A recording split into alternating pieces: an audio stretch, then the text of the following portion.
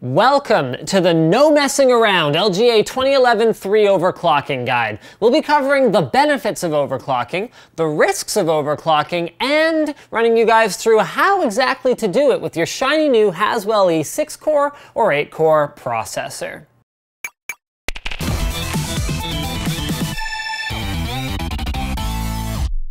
Corsair Gaming RGB keyboards feature precision Cherry MX RGB key switches for 16.8 million color per key backlighting for virtually unlimited customization. Click now to learn more. It always starts with this, but it's super important, so we shouldn't skip it. What is overclocking? What can we overclock, and why do we do it? The short answers are, for the first one, basically it's turning the speed up so that your PC components run faster than the manufacturer intended, and you can find more information about it here.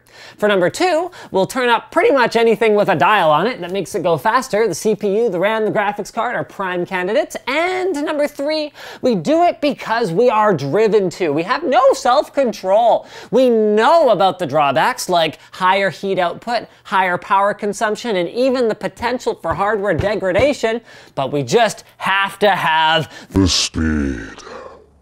Now, no overclocking guide is complete without the latest and sexiest hardware. As interesting as me pulling out a Northwood 2.4C and cranking that baby up might be to some people, most of you are probably watching this today because you want to actually do some performance tuning on hardware that you're actually using.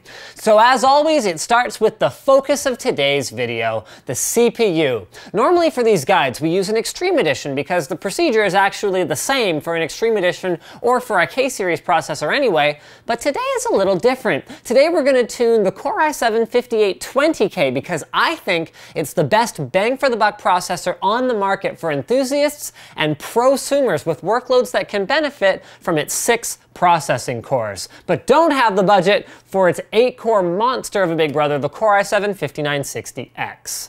To go along with its 6 cores at 3.3 to 3.6 gigahertz, the 5820K has 15 megs of cache, support for up to 64 gigs of DDR4 memory running in quad channel mode, and 28 PCI Express 3.0 lanes for multiple graphics cards or other expansion cards. This is less than the 5930K and the 5960X, which each have 40 lanes, but as we demonstrated here, this will only matter in certain fairly unusual situations. Let's move on to our next extreme hardware selection. If you've been watching this channel for any amount of time, you'll probably already know what Corsair Dominators are. Here's a clip of an old kit we painted to take advantage of their built-in custom lighting effects.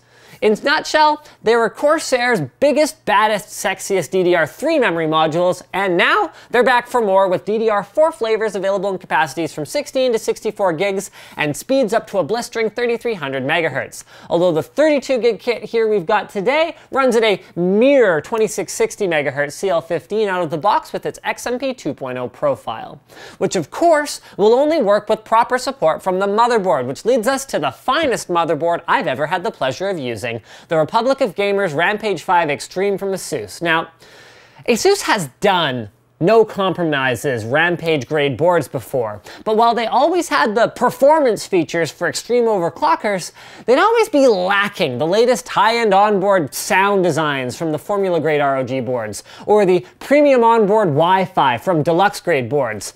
Not this time. If you can afford one, you can buy a Rampage 5 Extreme knowing that you've got it all. ASUS's OC socket with extra pins for improved power delivery and RAM overclocking, their 4th generation digital power delivery, their OC zone with some features that are actually amazingly useful even for beginners, like the safe boot button that lets you boot to default settings without losing the changes you just made when your overclock fails, and some stuff that's more for the hardcores, like the onboard voltage probe contact points. You get top of the line storage with 8 SATA 3 ports, 2 SATA Express ports, and an M.2 slot, the latest Supreme Effects 2014 onboard audio, and finally, 3 Spatial Stream AC wireless, with which I achieved sustained transfer speeds of over 40 megabytes per second during testing. What? Oh, and I guess you also get support for 3-way SLI and Crossfire with this CPU, and 4-way support with the 40 PCI Express lane ones. No big whoop though. For cooling, I went with a Corsair H100i dual 120mm fan all-in-one water cooling system, which is basically where I would suggest starting for 6-core or 8-core overclocking, with dual 140mm fan designs like the Corsair H110 or Cooler Master Neptune 280L being solid step-ups. Power was taken care of by a Corsair HX1000i. Yes, it's overkill, but I guess this is more of a because we can hardware choice. 80+ platinum efficiency, dead silent operation at light and medium loads, a fully modular design, and Corsair Link integration for all the real-time monitoring goodness you could want from a power supply. And that pretty much does it for the components that affect overclocking, but it should be noted that for before and after benchmarks, a GTX 780 Ti graphics card running at stock speeds was used. All right, Linus, so I got all my gear in front of me, now what? Well, start by mashing delete while booting to enter the UEFI BIOS and press F7 to get into advanced mode right away. None of that easy mode stuff for us, no sir. Head over to boot and under setup mode, select advanced so you won't have to switch manually every time you start up the system. Then it's time to head over to the extreme tweaker heading where we'll be spending most of our time. You can save yourself a lot of effort by starting from a probably safe overclock rather than beginning the tuning process from stock speed and testing at every stage. For Haswell-E processors, I'd recommend a multiplier of 45, a CPU voltage of around 1.3 volts, and, this is very important, everything else in the system at default settings. Then press F10 to apply your settings and restart into Windows. Use CPU-Z to verify that the settings were applied correctly and run the stress testing application of your choice. Dialing in one component at a time will take some of the guesswork out later when you're trying to balance how hard you're pushing each component to achieve the best overall results.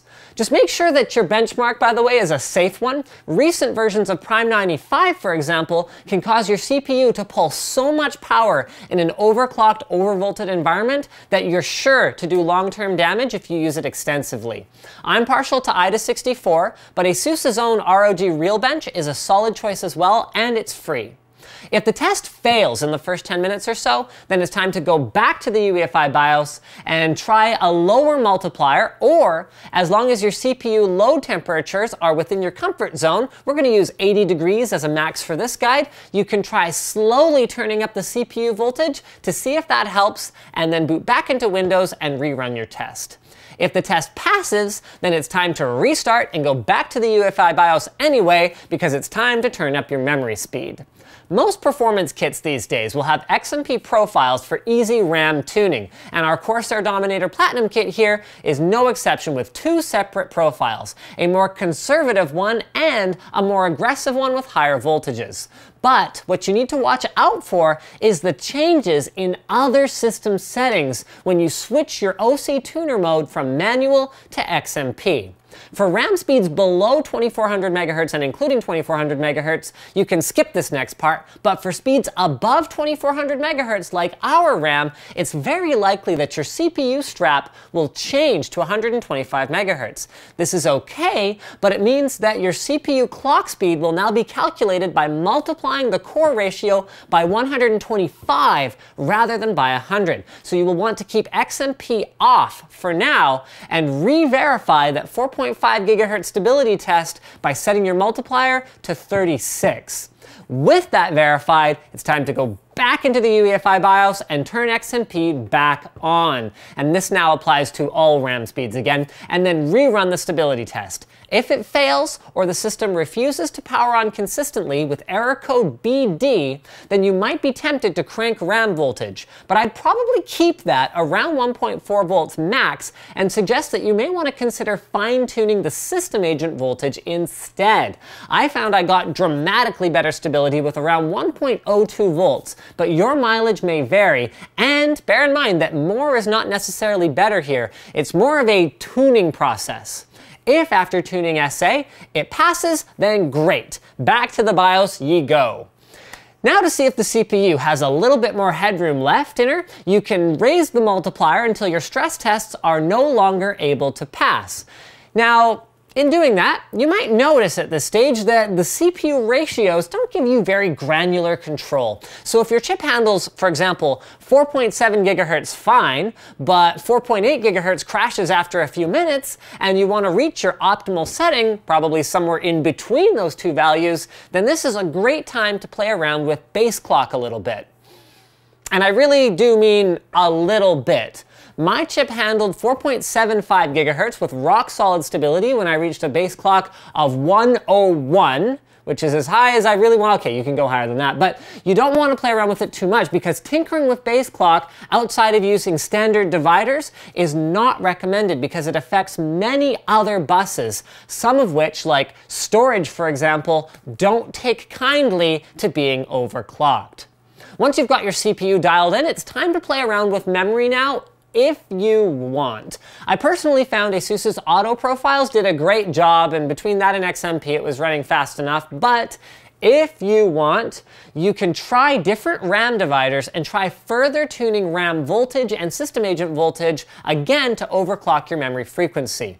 Honestly though, you might find your time better spent trying to push for tighter RAM timings. It usually results in very similar performance gains, which you can measure by lowering the timings, preferably one at a time, and observing performance and stability in memory-dependent benchmarks, and is less likely to debalance your overclock that you just tuned on your CPU, because some RAM dividers are inherently more stable than others. 2400 is a good one, as are 2666, 2933, and 3200 if your memory can handle it, but 2800 has trouble with some CPUs, including ours, even with kits that support that speed.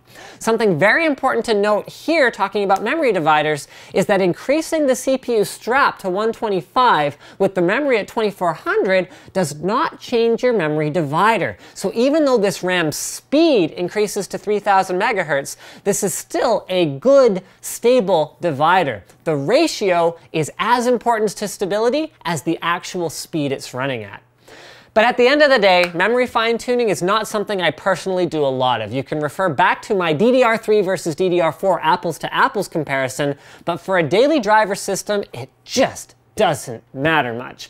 And the kind of instability it causes, situations where you can run a stress test for 12 hours perfectly fine only to have it fail at 12 hours and 5 minutes, is just not worth the time it takes to verify that the system is actually running correctly, IMO.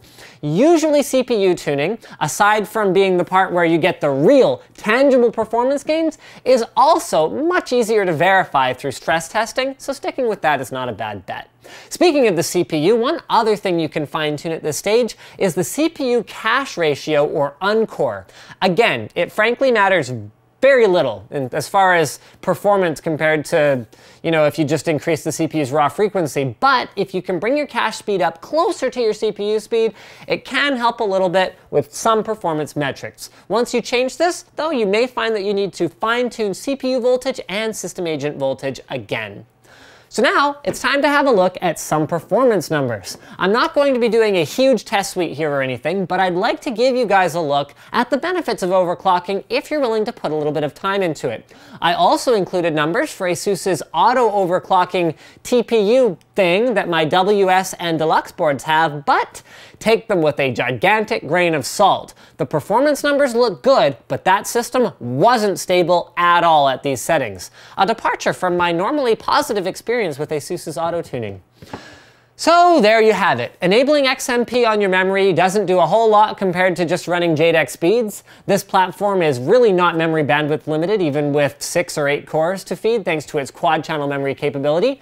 Tuning CPU speed up makes a huge difference, except for gaming, where we really aren't CPU bottlenecked in the first place anyway. And further tuning RAM makes very little difference, with conservative, easily stabilized RAM settings with more emphasis on the impactful and easier to tune CPU frequency being the way to go as usual. So I think that pretty much wraps it up. If you followed along with this guide, good job! Enjoy your freshly overclocked CPU. I hope your results were awesome, and if they weren't, then don't worry. There's a good chance it wasn't your fault anyway, since the Silicon Lottery dictates that the odds of getting a CPU with more or less overclockability was probably just, predetermined by the overclocking gods anyway, and probably wasn't your fault. So don't stop tuning though, and better luck next time. Thank you guys for watching our X99 overclocking guide. Like this video if you liked it, dislike it if you thought it sucked, and leave a comment letting me know your overclocking adventures, your results, and some of the late nights that you've spent tuning that one, like 3 more megahertz. Man, I just want 3 more megahertz. Thanks again for watching, and as always, don't forget to subscribe. Oh, right, and if you want to support us, we've got links in the video description where you can buy a cool t-shirt like this one, give us a monthly contribution to help us make more videos like this, and change your Amazon bookmark to one with our affiliate code, so whenever you buy a new CPU or graphics card or whatever else, we get a kickback. That kind of thing helps us out a lot. I think this is the 3rd time I've thanked you for watching, but that's how thankful I am.